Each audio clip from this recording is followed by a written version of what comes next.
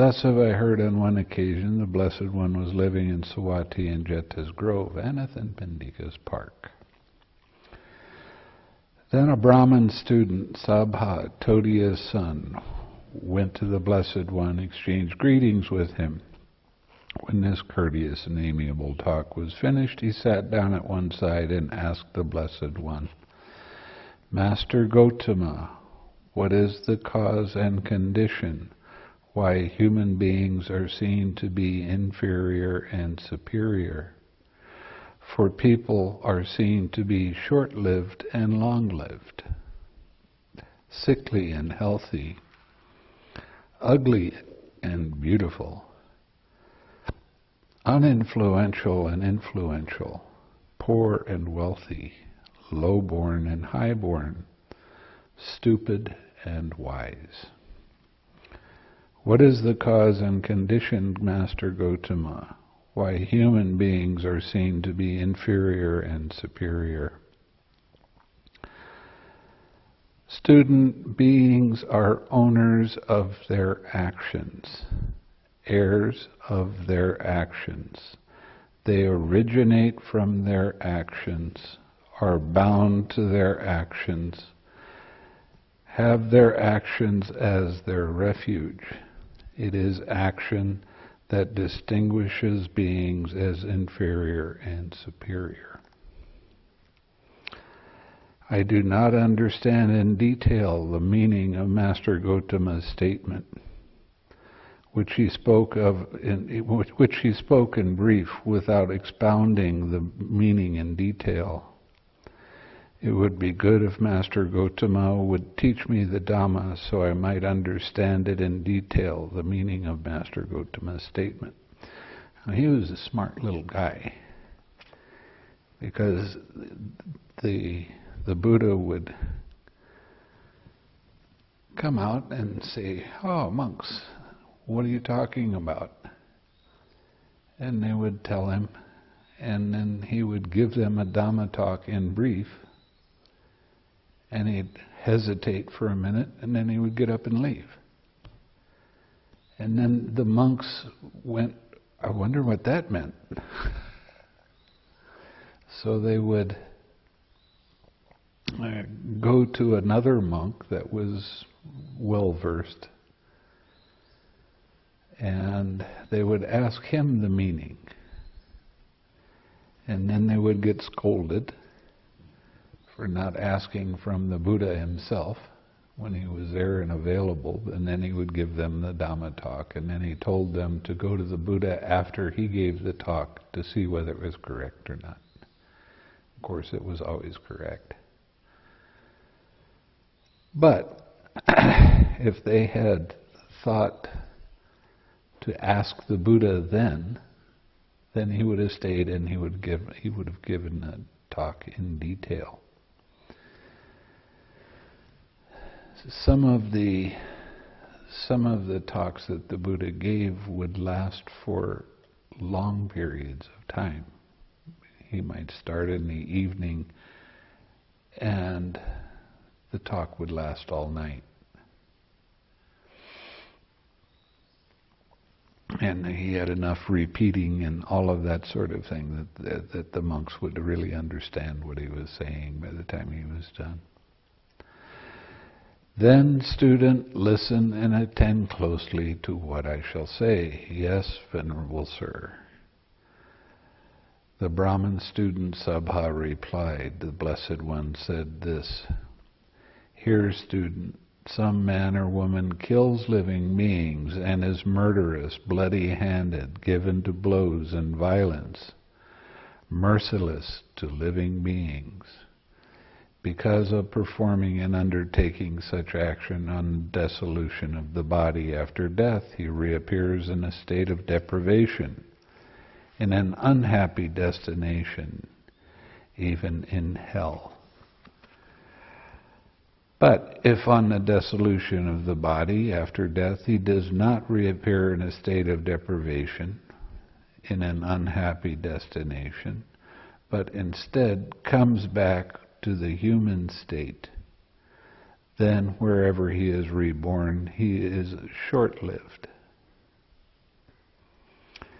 This is the way, student, that leads to short life. Namely, one kills living beings and is murderous, bloody-handed, given to blows, violence, and merciless to living beings. But here, student, some man or woman, abandoning the killing of living beings, abstains from killing living beings with rod and weapon laid aside. Gentle and kindly, he abides compassionate to all living beings. Because of performing and undertaking such action on the dissolution of the body after death, he reappears in a happy destination, even in the heavenly world. But if on the dissolution of the body after death, he does not reappear in a happy destination in a heavenly world, but instead comes back to the human state, then wherever he is reborn, he has a long life. That is the way, student, that leads to long life, namely abandoning the killing of living beings. One abstains from killing living beings with rod and weapons laid aside. Gentle and kindly, one abides compassionate to all living beings. Here, student, some man or woman is given to injuring beings with a hand, with a clod, with a stick, with a knife. Because of performing and undertaking such action on the dissolution of the body after death, he reappears in a state of deprivation. But if instead he comes back to the human state, then wherever he is reborn, he is sickly. This is the way, student, that leads to sickliness, namely, one is given to injuring beings with the hand, with a clod, with a stick, with a knife. But here, student, some man or woman is not given to injuring living beings with a hand, with a clod, with a stick, or with a knife. Because of performing and undertaking such action on the dissolution of the body after death, he reappears in a happy destination. But if instead he comes back to the human state, then wherever he is reborn, he is healthy. This is the way, student, that leads to health. Namely, one is not given to injuring beings with a hand, with a clod, with a stick, with a knife. Here, student, some man or woman is of an angry and irritable character. Even when criticized a little, he is offended, becomes angry, hostile, resentful, displays anger, hate, and bitterness. Because of performing and undertaking such action, he reappears in a state of deprivation. But if instead he comes back to the human state, then wherever he is reborn, he is ugly. That is the way, student, that leads to ugliness. Namely, one is of an angry, irritable character and displays a lot of anger, hate, and bitterness. In Asia, if you see an Asian getting angry, their face actually turns black, and their faces, amazingly, it turns really ugly.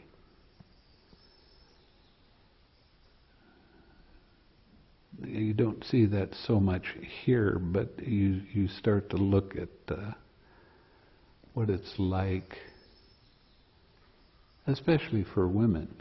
If they get angry, they go from being a beautiful young girl to a very ugly young girl because of the anger that they have. And when they start changing that into their habit, that starts changing their looks.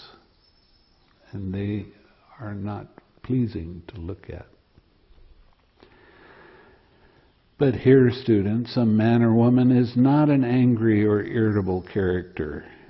Even when criticized a lot, he is not offended, does not become angry, hostile, resentful, and does not display anger, hate, and bitterness. Because of performing and undertaking such action, he reappears in a happy destination, but if instead he comes back to the human state, then wherever he is reborn, he is beautiful. This is the way, student, that leads to being beautiful, namely, one is not an angry or irritable character and does not display anger, hate, and bitterness. Here, student, some man or woman is envious, who envies, resents, begrudges the gains, honor, respect, reverence, salutation, and veneration received by others. Because of performing and undertaking such action, he reappears in a state of deprivation, but if instead he comes back to the human state, then wherever he is reborn, he is uninfluential. This is the way, student, that leads to being uninfluential, namely, one is envious towards the gain, honor, respect, reverence, salutation, and veneration received by others.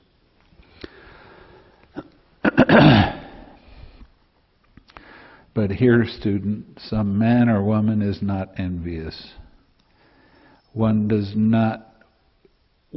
who does not envy, resent, begrudge the gain, honors, respect, reverence, salutation, and veneration received by others.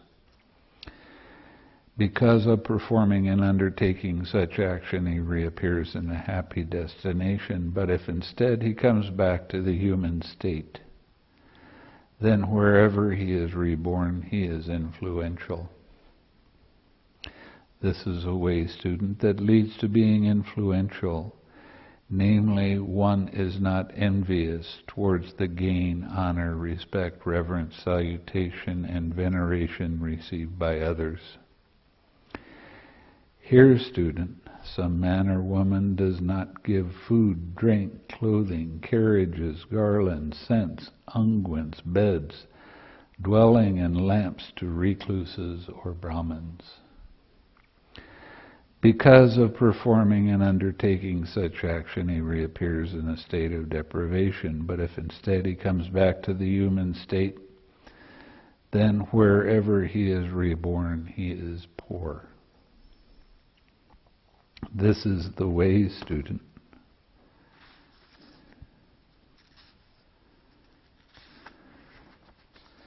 that leads to poverty. Namely, one does not give food and lamps to recluses and Brahmins. David and I had a teacher that came from India. We were both at the same place. And we would sit down to eat, and he was always taking food off his plate and putting it on other people's plates all around him. He was always sharing his food. And it was real inspiring to be around him because he was always sharing things. And he was more than happy to do that. And he shared Dhamma a lot. He'd start giving talks, and he would talk for 3 hours, sometimes a little longer.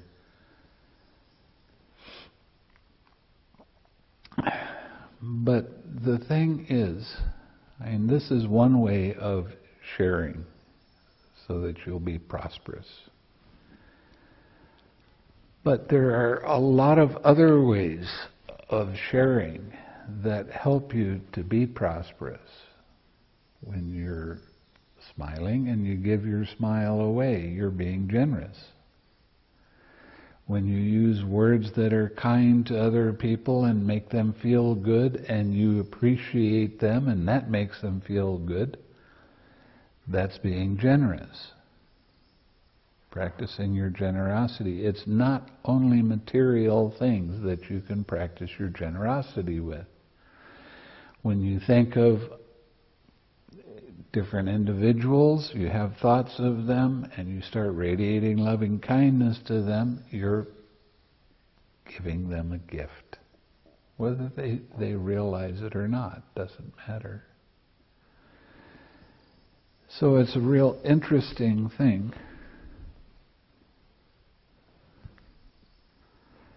to practice your generosity as much as you can. And that way you will always have abundance. You'll always have prosperity. And prosperity comes in all kinds of different ways.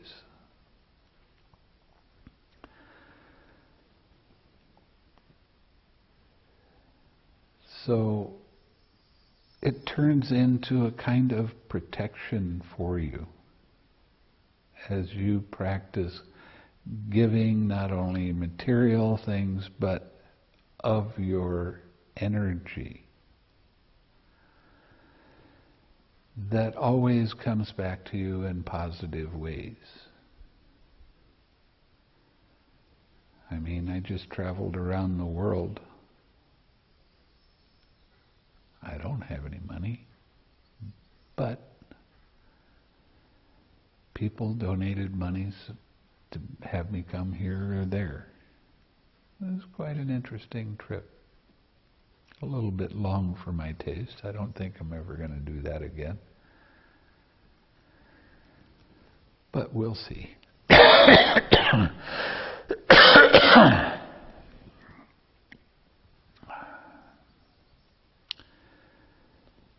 But the more you can practice your generosity in giving things away, the more uplifted your mind becomes.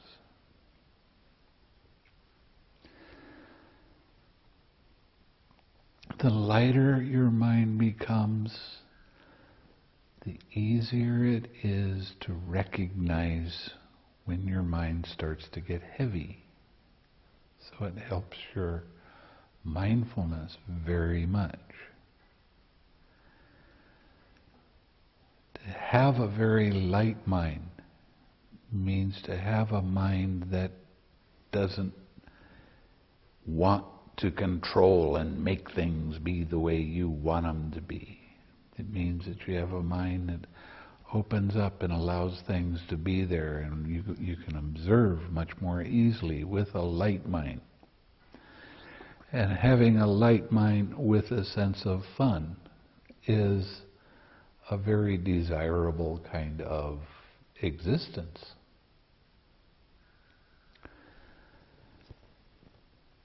When I first went to Malaysia, they asked me to help them build a meditation center, a monastery.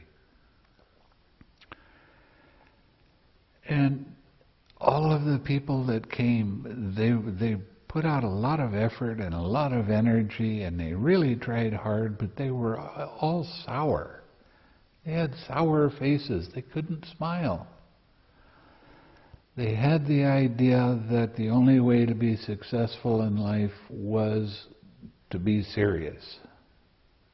And these were mostly Chinese. They're very ambitious folks, and they're quite good at business. But they didn't back off very well for their meditation. As a result, their meditation progress was very slow. And even to this day, they're practicing meditation, and they've been doing it for years. And they still have not gotten the idea that you have to have a light mind. You go into where they're practicing, they do a retreat, and it's like walking into a very heavy mud. Because it's hard to move around, because their minds are so serious and they're trying so hard that they're developing a concentration that is not appropriate for the meditation. And they haven't learned over the years that their mind is supposed to be light. As a result, when I was away from Malaysia for 15 years, I came back and they're still in the same spot they were when I left. They haven't really learned a lot. So the whole point of practicing your generosity, especially with material things, but in all ways, is that it helps your mind become lighter. And you don't get so attached to things, and you don't become so upset so easily. So it's a real interesting phenomena when you see people that are, quote, practicing Buddhism, but they haven't really learned what the Buddha was talking about.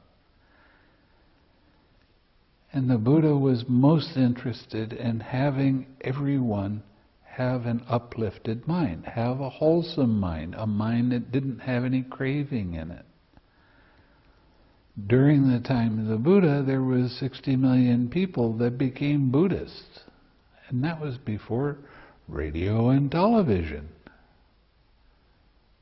Now, that must mean that he had something to give that they really agreed with. And the monks at that time, because they had him as their teacher, they were smiling and happy most of the time. And they were very good examples of what the Buddhist teaching really is all about. Your meditation is 3 parts. This is the definition of meditation: practicing your generosity, keeping your precepts without breaking them,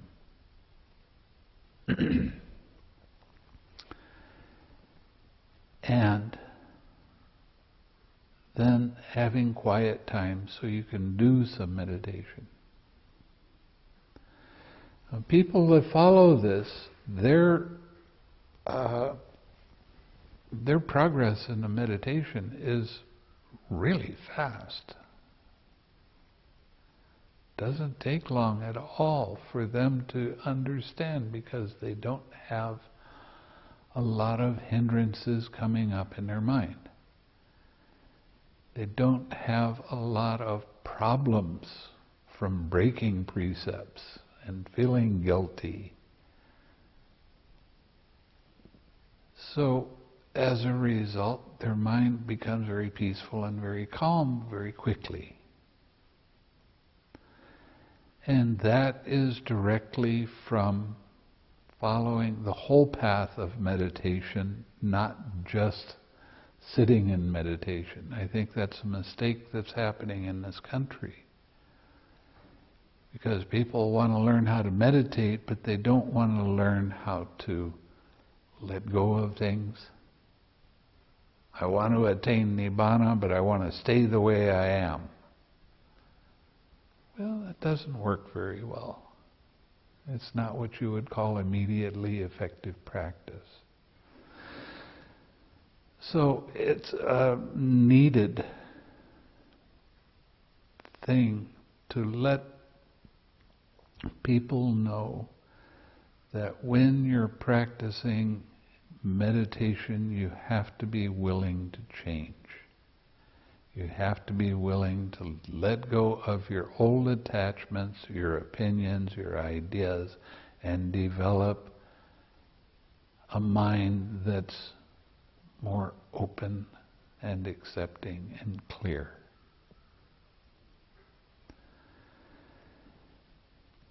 And when you get off retreat, that doesn't mean you stop meditating.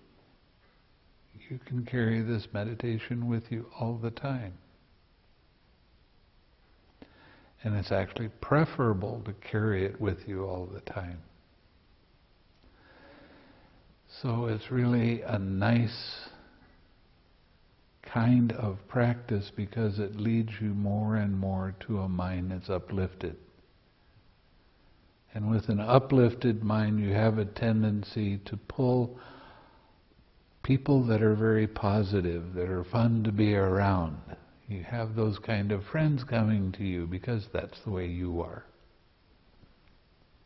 But you have to be willing to let go of your old ways of thinking and acting and develop new ways that are inspiring, not only to you but to everyone else around you. So this practicing of generosity is a real important aspect. Because of performing and undertaking such action, he reappears in a happy destination, but if instead he comes back to the human state, then wherever he is reborn, he is wealthy. That is the way, student, that leads to wealth. Namely, one gives food and requisites to recluses and monks. Here, student, some man or woman is obstinate, arrogant, does not pay homage to those who should receive homage, does not rise up for one in whose presence he should rise up, does not offer a seat to one who deserves a seat, does not make way for one for whom he should make way, and does not honor, respect, revere, venerate one who should be honored, respected, revered, and venerated.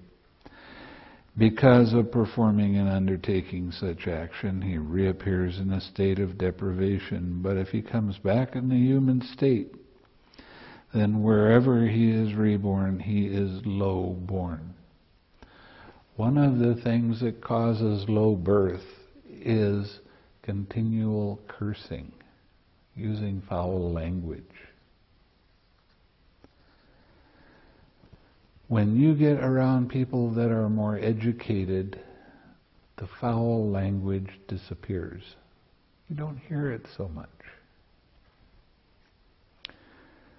But when I went to Asia, I came back 12 years later, I was completely shocked at how coarse everybody's language was.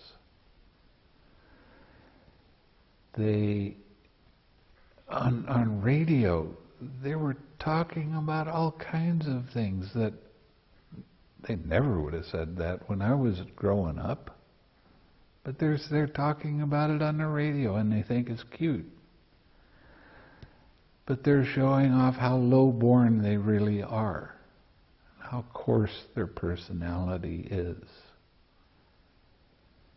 So it's learning how to let go of that, and that leads to a mind that is much more uplifted. Almost everybody that curses, they have an awful lot of anger inside them. And they won't let go of that anger.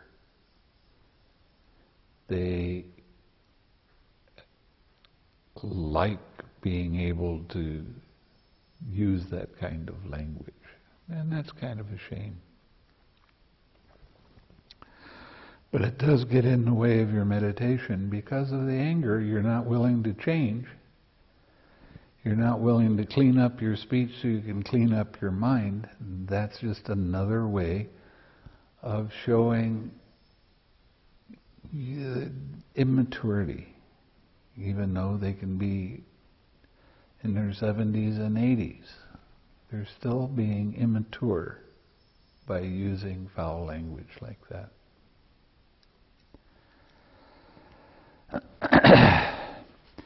This is a way, student, that leads to low birth, namely one is obstinate and arrogant, does not honor, respect, revere, and venerate one who should be honored, respected, revered, and venerated. But here, student, some man or woman is not obstinate and arrogant. He pays homage to one who should receive homage, rises up for one whose presence he should rise up, offers a seat to one who deserves a seat, makes way for one whom he should make way, honors, respects, venerates, and reveres one who should be honored, respected, revered, and venerated. Because of performing and undertaking such action, he reappears in a happy destination, but if instead he comes back to the human state, then wherever he is reborn, he is highborn. This is the way, student, that leads to high birth. Namely, one is not obstinate and arrogant, and honors, respects, reveres, and venerates one who should be honored, respected, revered, and venerated. Here, student, some man or woman does not visit a recluse or Brahmin and ask, "Venerable Sir, what is wholesome? What is unwholesome? What is blamable? What is blameless? What should be cultivated? What should not be cultivated? What kind of action will lead to my harm and suffering for a long time? What kind of action will lead to my welfare and happiness for a long time?" Because of performing and undertaking such action, he reappears in a state of deprivation. But if instead he comes back to the human state, then wherever he is reborn, he is stupid, not asking questions, will tend to make you not as smart as you could be. And I've told this story a lot of times, but I took care of Venerable Usilananda, who was a very, very educated monk. I mean, he memorized this many books and took tests on it, and he was #1 in the country, not making a mistake. And that's a very difficult test. And when he came to America, I started being his attendant. And I asked him if I could be his attendant because I had a lot of questions about Buddhism. I had a lot of questions about how things work. So I was asking him questions all the time. And I stayed with him for about 2 years. And finally he got so tired of hearing me ask, "Can I ask you a question?" He said, "You know, if you don't attain Nibbana in this lifetime, you're going to be reborn a human being, and you're going to be the smartest person in the whole world. Just because of all the questions you keep asking over and over and over, and I wanted to know the little tiny nuances and things like that." And the way karma works, guess what kind of students I have? Especially Sister Kema. She comes to me, not so much anymore. It's only 5 or 6 times a day, and says, "Can I ask you a question?" She's still like that. And of course, there's no such a thing as a stupid question, unless you already know the answer and you're just trying to test. If you already know the answer, I don't need to answer that. So,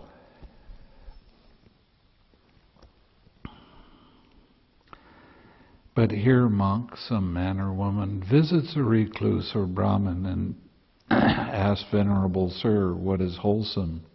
What kind of action will lead to my welfare and happiness for a long time?" because of performing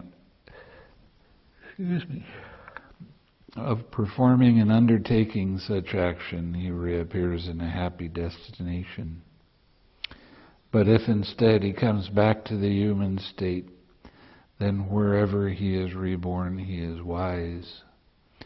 This is a way, student, that leads to wisdom, namely, one visits a recluse or Brahmin and asks such questions.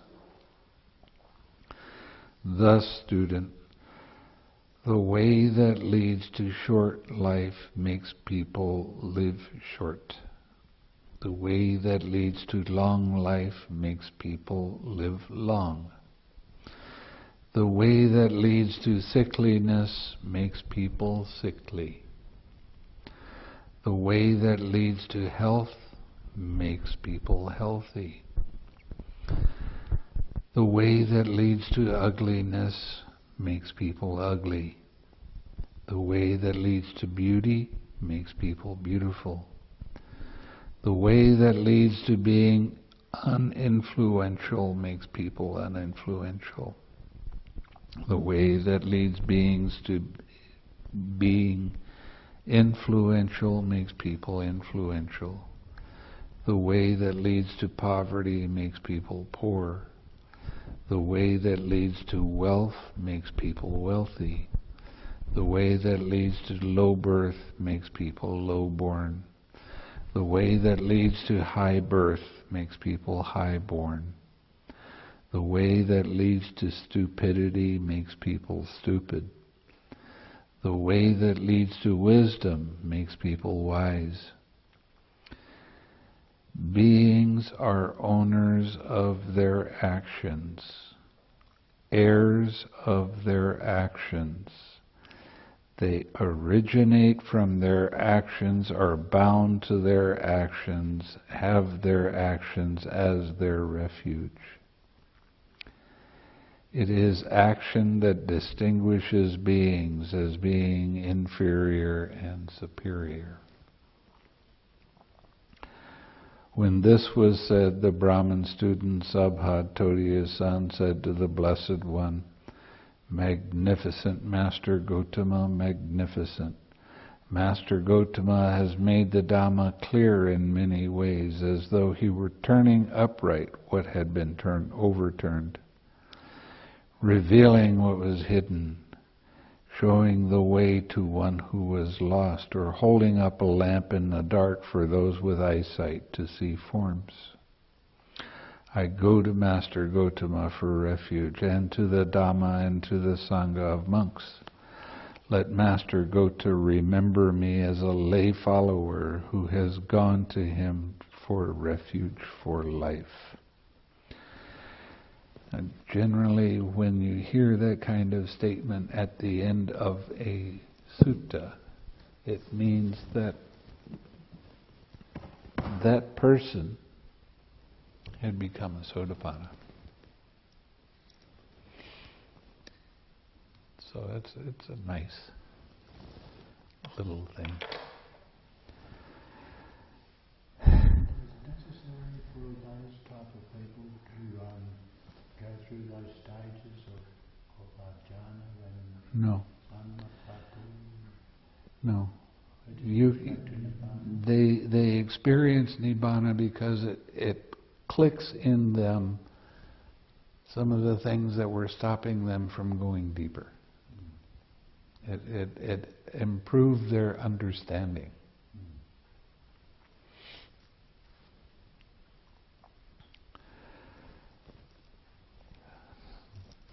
Like Sariputta, I mean, all he had to do was hear one thing about dependent origination, and he understood it, and that he became a Sotapanna because of that. So it's not necessarily from becoming a meditator that you can get up to fairly high stages. It is through your understanding. I had one student that they spent an awful lot of time looking at and studying dependent origination. And the way they were looking at it was from the big picture. And when I came and I gave them a talk on dependent origination as being very subtle, very small, and telling them that it could be big or it could be small, depending on your perspective. They got it. They just needed that little bit of understanding, and then they became Sotapanna. It can happen. There's some people, some monks in Burma, that their confidence is so strong that they talk to people about keeping their precepts, and then after that they give the precepts to them, and people become Sotapannas right then. It can happen.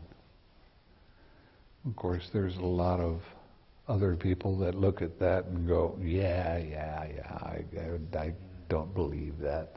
So are they getting Four Noble Truths or dependent origination, or are they just getting it through understanding the benefits of precepts towards Nibbana? Right.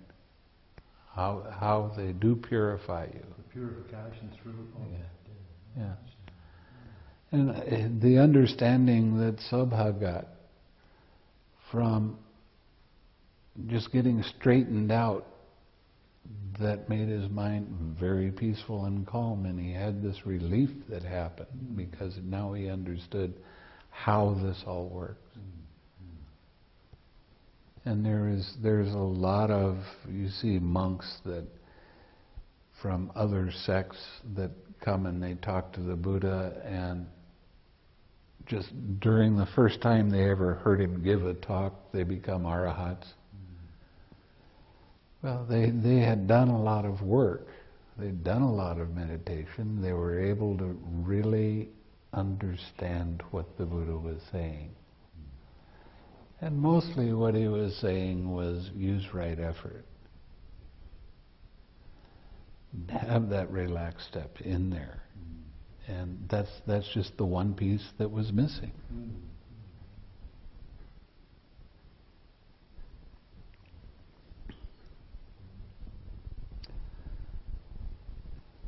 So there are different ways, and what is it? The Kitagiri Sutta. It discusses different ways of attaining Nibbana, and they one of the lower kinds of Sotapanna is called a faith follower. And their faith is so strong that the Buddha was an enlightened being, that all they do is hear what the Buddha said, and they become Sotapanna. And then there's a Dhamma follower, and they're the ones that started doing a little bit of meditation, and they heard some of the discourses, and they became Sotapanna. But the only way you can get to the higher stages, and that's Anagami and Arahatship, is through development of your understanding through direct experience. It is a direct experience that is so valuable so that you can go deeper. And that's why I was, you were talking about Brenda asking, where does it say this?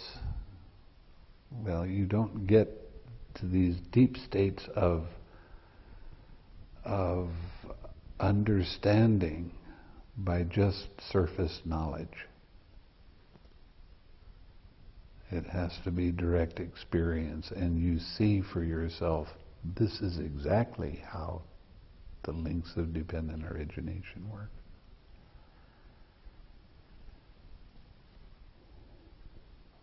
So. So Bhante, through all that, those higher states there, they're through what would, according to the Ramavahara type meditation, the expanded type view, the radiated type view, and not the one-pointed that sometimes crops up in Right. some. That I think that Pali word, ekagata. Yeah. How did that word come in, and is that a poor translation of that word? They try to take and break words up. Yes. Okay, and ika means one. Yes. But the actual word is, it comes from the base ikaga, which stands for tranquil. Oh. That's the meaning of that. But it has been poorly translated. And Usilananda wrote a book on the Satipatthana Sutta, and he had 5 or 6 different definitions of ekagata, and none of them really fit very well. And when he got to the instructions in the meditation, where it says that on the in-breath you tranquilize your bodily formation, on the out-breath you tranquilize your bodily formation. Well, he just kind of lightly skipped over that part. Ekagata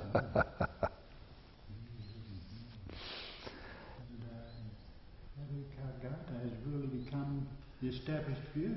Yes, It's, it has, and it's just like the word jhana. I mean, the word jhana, to almost everybody that you talk about, is a stage of concentration.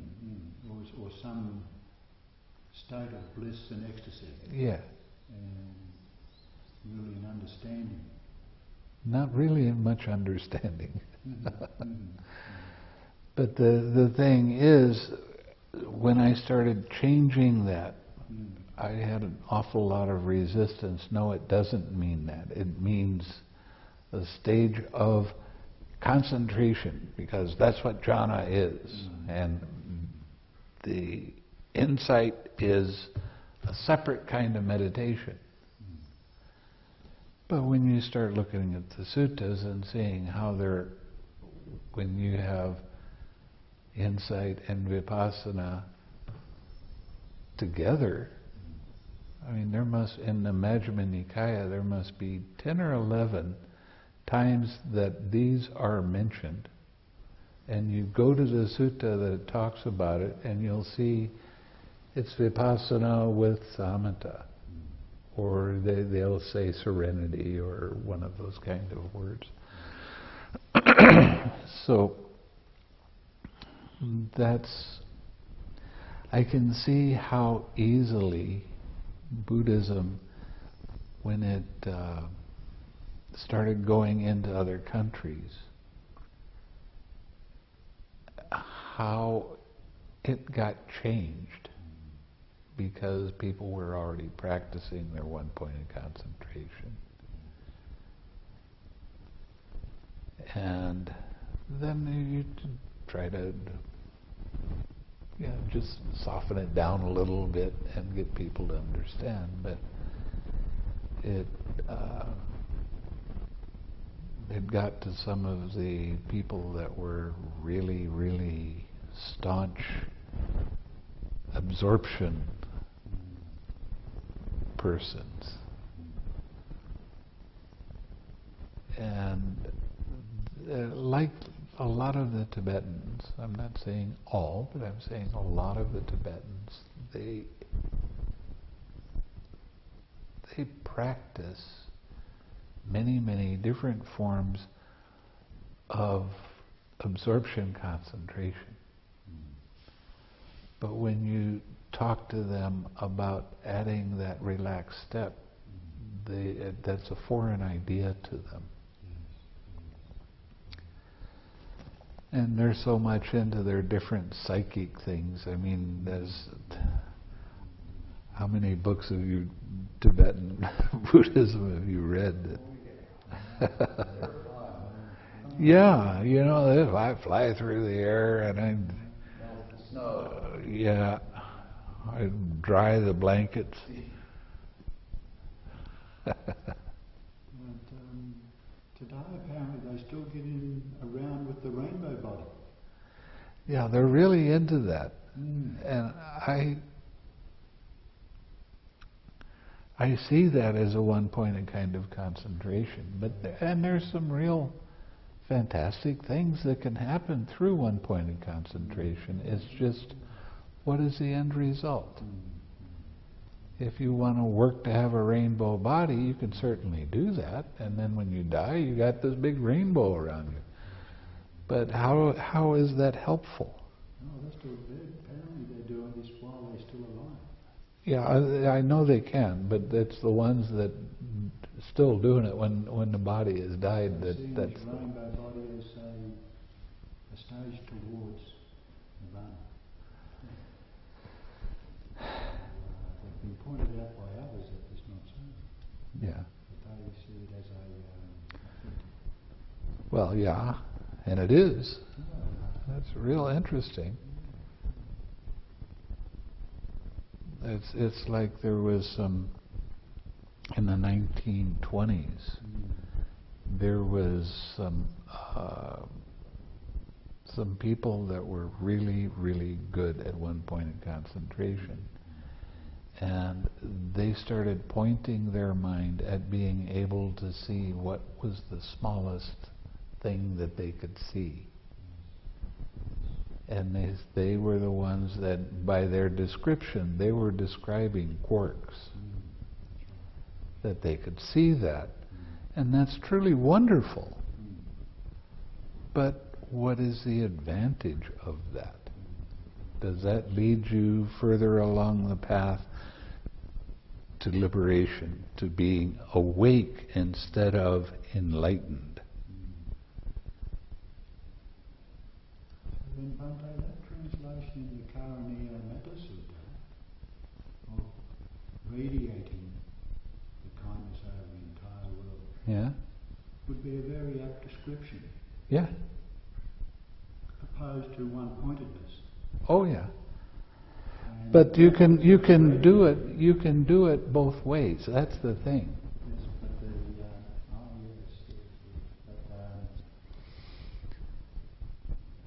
which one more beneficial? The radiating. Well, like I said, I have done it both ways. And it's real powerful both ways.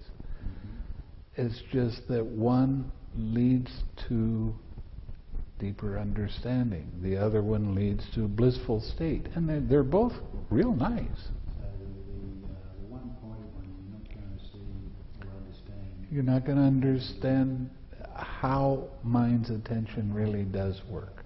So that would be the better description for meditating with the radiating. Yeah, yeah. And they're doing studies now with people that are practicing one-pointed concentration. And they're saying that there is a change in energy, that the heart space does change energy, and it affects people around. And that's a real good advantage. It's a nice thing. But does it lead to you to understand how mind's attention really does work? And does it lead you to see the impersonal nature of everything? That's the thing with doing the one-pointed concentration radiation, because I'm doing it. And I'm helping you. And it just doesn't work as well that way. So would that way lead to the liberation from something? No, because you're not letting go of craving. So it's not Buddha practice? Well, they put a lot of Buddhist texts and try to justify it, Yes. but that's the way the Asians are about things. So according to the sutras, it's a little bit off track. It's a little bit off track because they have a tendency to put this practice is this, and this practice is this, and this practice is this. And they don't see how things are supposed to be like this. They don't see how things are intertwined. And when I first started teaching loving kindness meditation in Malaysia, boy, there was a lot of resistance to that. How dare you teach something like that it's not vipassana? And I started saying, well, yes, it is. It's just a different object of meditation, that's all. And then people started getting successful with it, and all of a sudden they started not criticizing so much. Yeah.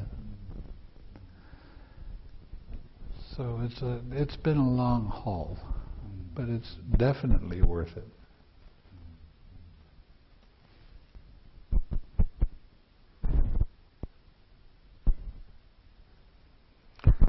So why don't we share some merit?